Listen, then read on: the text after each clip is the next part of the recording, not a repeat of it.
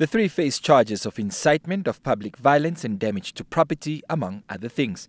While Hengari and Nauyoma were released on bail, Amushelelo was remanded in custody.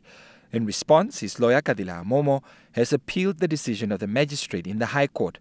Amomo argues that the magistrate's court erred in denying Amushelelo bail while granting it to the other two accused who faced the same charges. Furthermore, Amomo highlighted that there is sufficient reason to believe that the state has a weaker case, as the investigator testified that there was no proof of wrongdoing. The state, however, opposes granting bail, citing concerns that the accused has the propensity to repeat the same crime if released. Amushelelo spoke to NBC News and affirmed that despite his liberty being taken away, he remains determined to continue his fight against socio-economic injustices. My wife is still not doing well. Obviously, she's my number one priority at this moment. She's my number one concern. Obviously, things become a bit more difficult when you're not home.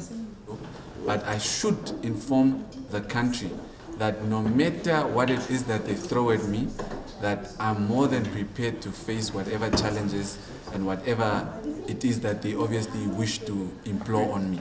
But the struggle against injustice and inequality, it's a struggle that should not stop. And we as Namibians should realize to say that these are just tactics to silence those who are critical. Lawyer Amomo expressed confidence in the justice system and is hopeful that his client will be granted bail. And we were just trying to demonstrate to the court that our client, Mr. Amushelelo, is a perfect candidate because the investigating officers confirmed on that day that there was absolutely no evidence and therefore he shouldn't have been arrested. But as I said, this matter remains in the hands of the court. Let us respect that. Let us wait for them to pronounce themselves. The High Court is expected to pronounce itself on August the 14th this year on Amushelelo's appeal.